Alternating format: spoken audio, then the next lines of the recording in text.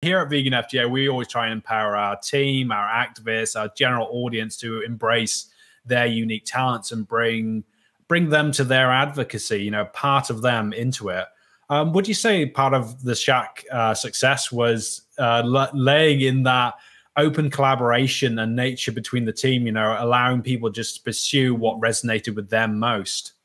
Yeah, for sure. I think, you know, I think giving people the space to do what they're good at, but also the space to fail and try new things is really important. I know you mentioned art school, but honestly, the art school did shit for me. I didn't learn a single thing from it. It was big as a waste of time.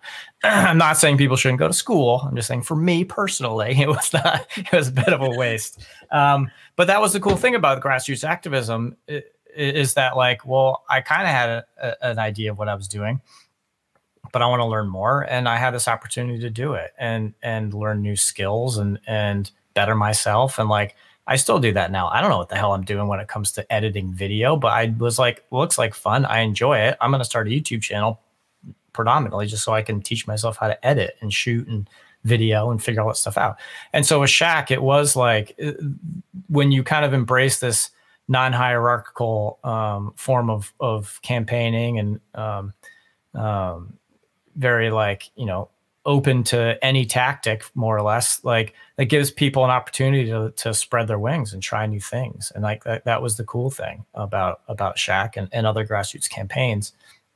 None of us have any formal training. We didn't go to years of like school to figure out finances or how businesses work or how to organize a protest or any of that stuff. We just did it because we felt passionately about it and we wanted to learn more and see what we could do. And, you know, they talk a little bit about this in the documentary. It's like, this stuff's super hard to figure out. Like, we didn't know what we're doing.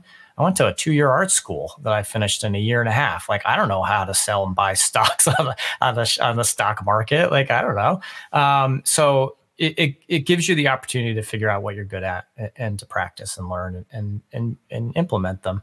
And so, you know, with like SHAC, the organization, like, there was Kevin, who was really great strategist. He's super smart. He was an incredible speaker. He can get you to do anything.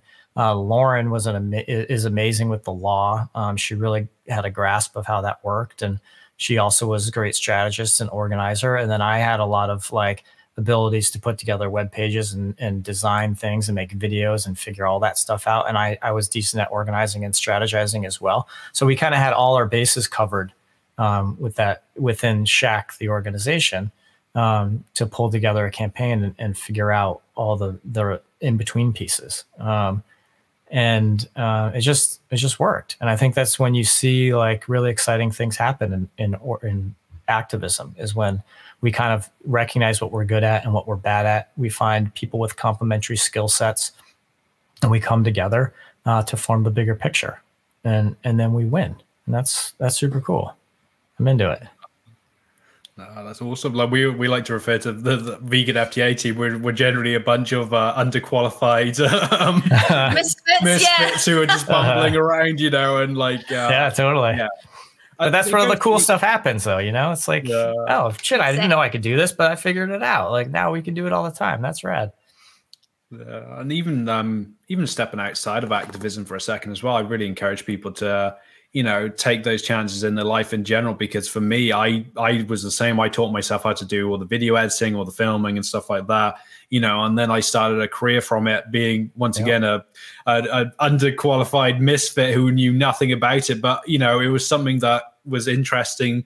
I had the opportunity, went for it, you know, and then that's what has led me to this point here. And for so many of us, I think we don't give ourselves the credit that I can do this, you know, I can actually make things happen. We lose the importance of our individualness, you know. We may be one small drop in the ocean, but we have a big impact, especially if we are activists, though. Totally. And yeah, you got to back yourself on some of this stuff. You are going to fall on your face, but hey, the grass is nice and soft to, you know, enjoy it. Yeah, totally. I think that's super important, particularly in this world now of social media, where we look at our movement as to who's like the big names and the most followers and the big likes and the most views and all that stuff. And I can't be that. Like, that's not me. But like, you don't need to be that. Like believe in yourself that you have cool stuff that you can do. You have great talents and you can use them in all aspects of your life to do important things. I'm the same way. Like, I didn't, I did this for 10 years or something, 10 years, maybe a little bit more, 14 years before I was like, oh, I could get a job doing this too.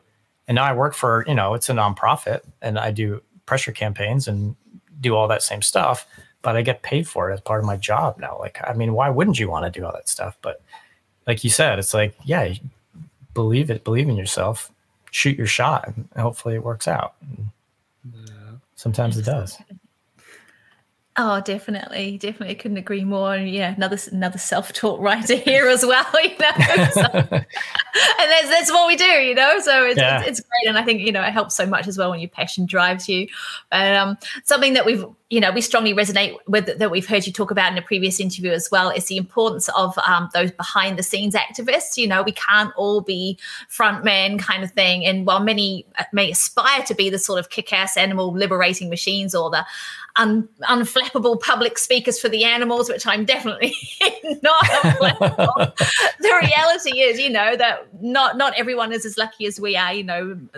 Many of us do hold down the ordinary jobs and have skills rooted in less dramatic areas, such as organizing documents and spending hours doing research. Some of us are not able to go out and do these roles due to physical or mental health conditions.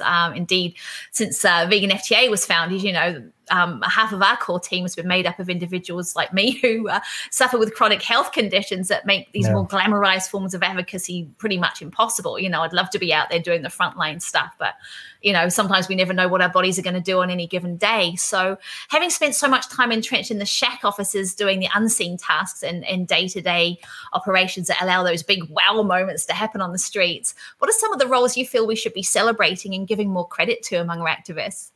All of them. I feel like when I talk about SHAC, like I said, like we didn't know what the hell we were doing, but like the things I would have loved to have had: a tax accountant, like a lawyer, people that could tell us how the SEC works and the Security and Exchange Commission in the United States, people that went to school for finance, we didn't know any of this stuff. Like we literally called up the government and pretended we were a student and we're like, hey, can you tell us how I would buy a share in this like what does a company need to be on the stock exchange? And lying your way through those conversations. It would have been much easier if we just had someone that knew all that and was like, this is what needs to happen and this is what you need to do to stop it.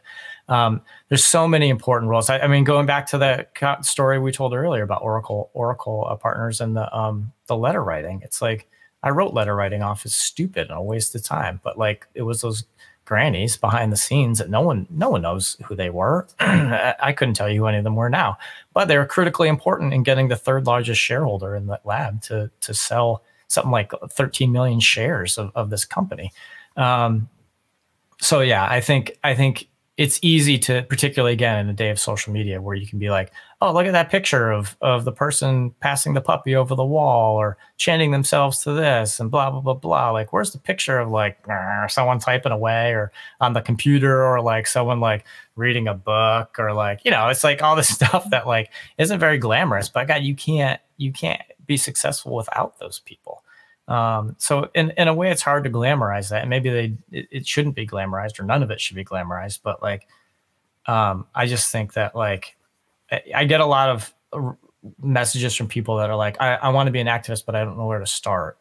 And I'm always like, you just figure out what you're good at and figure out where you want to plug that into and see if they need you to plug it in. You know what I mean? It's like, you don't have to be yelling through a bullhorn. Maybe you're really good at writing. Maybe you're good at writing grants. Maybe you're good at fundraising. Maybe you're good at doing bake sales. Maybe you're good at designing things.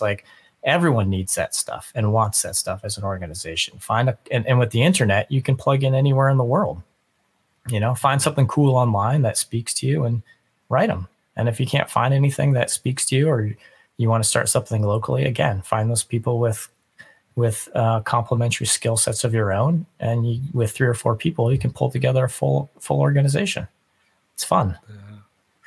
Absolutely. Yeah, I think comes with that whole thing. If we want to build a vegan world, well, we need to build a vegan world, and our world isn't activism. Our world isn't just what we're doing on the day to day. It's every element. Whoever made these curtains, whoever every part of it, everything in this world needs to be created by somebody. And so if you can do it ethically, morally, environmentally friendly, human friendly, everything, you know, then that is fantastic. Bring it, you know, and I'm sure would. So go ahead. Well, I was gonna say, like, when I think about, you know, I think about some of the people that really supported us in the biggest ways in the SHAC campaign is because we knew we were under so much pressure and scrutiny that one of the things that security rules that we had was that the house, which was also our office, was never to be empty. So there had to be someone in it 24 hours a day, which meant that, you know, usually a large majority of the time, the 3 or 4 people that lived in the house, we could never leave. And like, you might spend weeks never leaving the house without maybe going for a walk around the block or something when someone else was home. But like going out somewhere or anything was impossible. You had to find someone that could come and sit at the house. And like, to me, that was like some of the most important things anyone could have done. And what a boring job. Can you come sit in my empty house for an hour? And I'd be like, yeah, sure. It's like, who made your curtains? You know how important those curtains are to the FTA office? Like those things are like super important. And like, I don't know. I think people think like, oh, well, I can't offer anything important. Like literally sitting in an empty house was probably one of the most important things. So we could go to the grocery store and buy food, or we could go to the park and go for a run or stretch our legs or just have a life that wasn't activism, you know, for an hour out of the 5.5 years. Like those little things, I think really, really make a big difference. It's way too easy to get caught up in that. Yeah. But social media is one of the main places and where this is going to be aired. But you know, where you get caught up in the glamorization and that whole thing, well, the keeping up with the Kardashians type thing, you know, I've got to be this level of, you know, public importance, but you know, it's like, yeah, sitting in a house is way more important than being a Kardashian. So, you know, like maybe if you're a Kardashian, you'd buy multiple houses. This is true. Yes, but who sits in those houses? I ask you that. You know? And where do they get their curtains? Who makes them? Curtains.